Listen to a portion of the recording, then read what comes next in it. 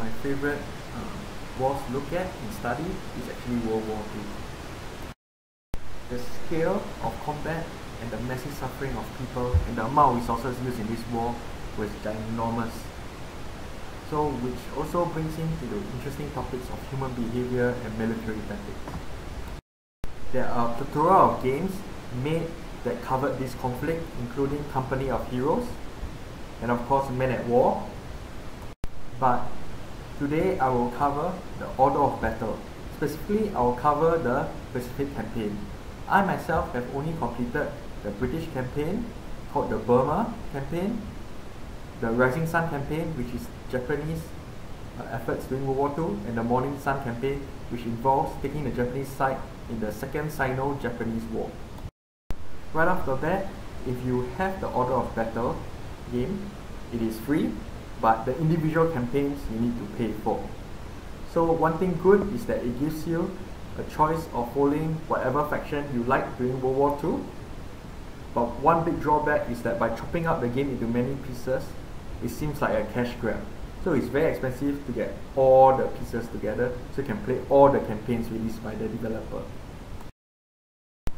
So I decided to purchase the Pacific campaign because it is not covered very much in Hollywood and not a lot of games cover it. Like you look back at Company Heroes 1 to 2, none of them covered the Japanese side or the Chinese side of the conflict. Now, Order of Battle is a turn-based game. Means basically, unlike real-time strategy, you combat with your enemy in a series of turns. One thing good is at the start of every mission, you are given the historical context on why you are fighting this mission.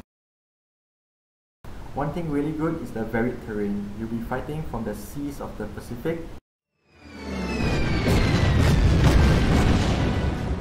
to the jungles of Malaya to the rough terrain of China.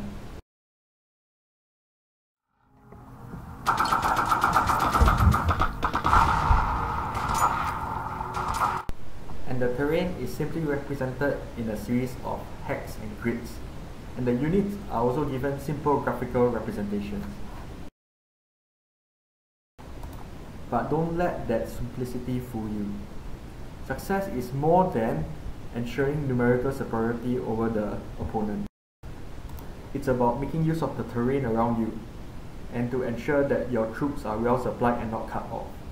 At the same time, you can cut off the enemy to prevent any escape routes and preventing their elite army from being resupplied. And mission conditions may change along the way. For example, during my attack on Pearl Harbor, I was suddenly given a third wave of attack planes without any warning, and this better helped me accomplish my objectives of bombing the oil fields of Pearl Harbor. And this game lends significance to completing the optional objectives making it more than bragging rights. For example, if you disable the oil fields and the battleships of Pearl Harbor, you will not face these battleships again in subsequent missions, meaning that the better you do in the mission, the easier the following missions will be. Lastly, it is very important to keep your units alive, because your units will gain veterancy which you can port over to the next mission. Fresh units do lack the firepower and durability of veteran units.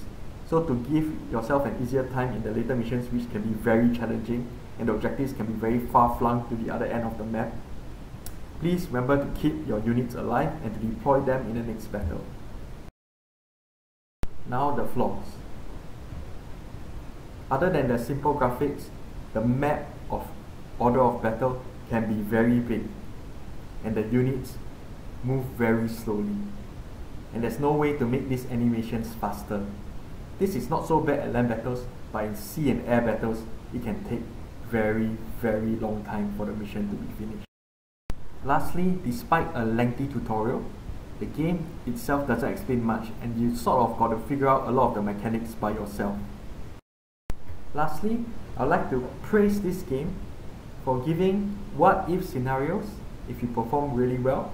For example, the Japanese campaign may end up with the invasion of Australia, provided you defeat the Americans and Australians at the Battle of Coral Sea and Midway. Trying my new 7-point rating system for the first time, I give this game a rating of decent. It's not the best game in the world, but it's definitely worth a try. Although the game is simple to play, its lengthy missions make it hard to recommend to anybody except fans of strategy and World War II. Thank you everyone for watching, and please remember to subscribe to the channel and give me any feedback and comments below. Thank you and goodbye.